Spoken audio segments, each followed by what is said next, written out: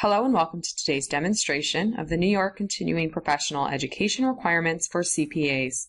I'm Janae Fletcher and I will be hosting the presentation. This demonstration is to clarify any questions on what the requirements are specific to New York regulations. So who is required to take CPE? CPE is required for CPAs that are licensed within the state of New York. These are CPAs that practice primarily in accounting, tax, financial, or management advisory services, where CPE is required during the second registration period after the first initial licensing year. There are several exemptions that the state does acknowledge. The first exemption is the newly licensed CPA.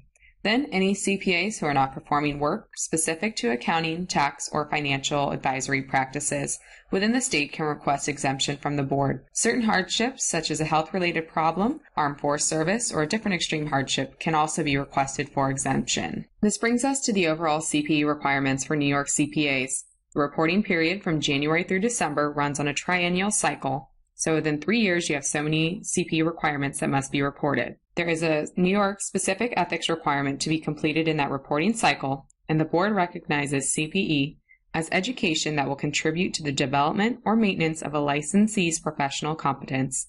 And within that parameter, New York recognizes CPE that falls within specific subject areas. So what are those recognized subject areas? These areas are considered technical, such as taxation, accounting, auditing, advisory services, attest, and specialized knowledge. New York is different in their CPE reporting in that there are two choices in the amount of hours and the requirements needed for the triennial cycle.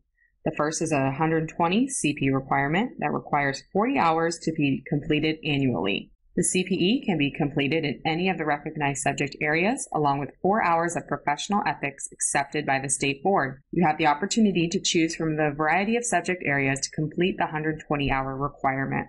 The second option in reporting CPE is a 72-hour specific requirement with 24 hours to be done annually. This means you can complete less hours of overall CPE. However, it must be completed in only one of the subject areas.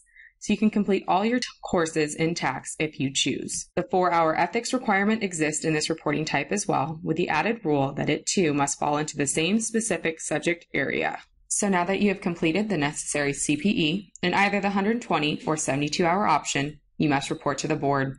The reporting period runs from January 1st to December 31st to be reported at the end of that 3-year cycle. The board does recommend that you keep your CPE records and certificates for at least 5 years after the completion date. The information that needs to be included in these records are your name, the program title, sponsor's name, New York sponsor ID number, subject area, number of CPE credits, and the program date with location. This takes us to what qualifies as continuing education hours. An hour of CPE is awarded for at least 50 minutes of duration for a course, whether it be live in person, a live webcast, or self-study format. These courses are recognized if they are interactive or not interactive. The New York Board does accept half-credit hours based on a 25-minute increment. CPE hours can only be used for the year you are reporting in and not any subsequent years. So what qualifies as acceptable CPE activities? Live CPE courses that come from an approved provider are worth CPE credit. Self-study CPE courses in one of the approved subject areas that is also registered and sponsored with the New York Board can be used for reporting CPE. Preparing and teaching formal CPE or college courses can qualify. You can also have any published works in a peer-reviewed journal with an approved subject area qualify for CPE as well. So over these 3 years of completing different CPE courses, it is very important to have a means of tracking this information.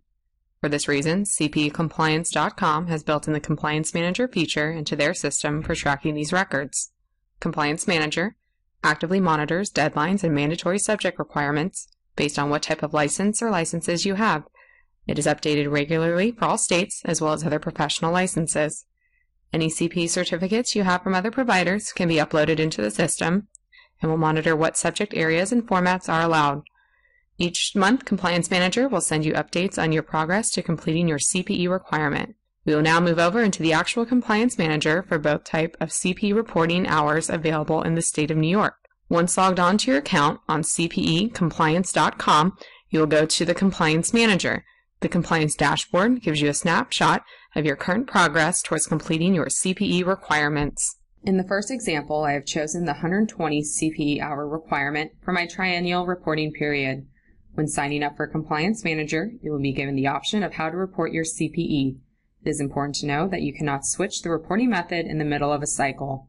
You can view your progress from each year to work towards completing the total goal of 120 hours along with the New York ethics requirement. The first year in the reporting cycle shows that I did complete my 40-hour annual requirement with the classes that are listed below, as well as the second year. I am now in the third year of my reporting period, where you can see that there is a deficit of 16 hours. By clicking the Get Credit button, I can see what courses qualify from self-study and webcast options to fulfill this requirement. Going back to the Compliance Manager, you also have the option to upload external courses. At the bottom of the page, there is an Add Course button.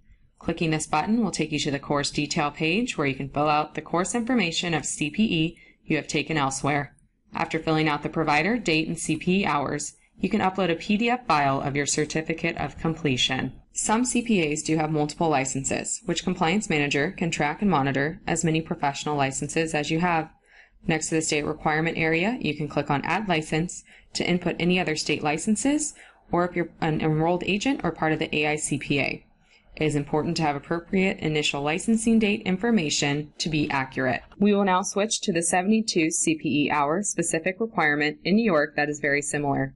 Again, you'll see the 3-year reporting period that is starting from this year moving forward. I have chosen to report the 72 hours and pick tax as my recognized subject area. Each year has the progress marked based on what courses have been completed in the specific subject area. So from the 24 annual requirement, I have only completed 19 hours. That leaves me with a deficit of 5 hours to be done by the end of the year. The Get Credit button will take me to approved courses for tax. The summary section lets you know where you are and if you are on track for completing the designated requirements. Some last added features of Compliance Manager that I want to mention is that it is tablet friendly, so you can view it on the go and even upload certificates by taking pictures with your tablet or camera phone. All this information can be exported into an Excel file or printer-friendly version of the Compliance Manager page. Emails are also sent on a monthly basis to update you on your compliance status. This does conclude the presentation on the New York CPE requirements, as well as how to track all this information with the Compliance Manager. If you have any questions or comments, please feel free to contact me. My email and phone number are listed on this last page for your use. Thank you for attending this demonstration.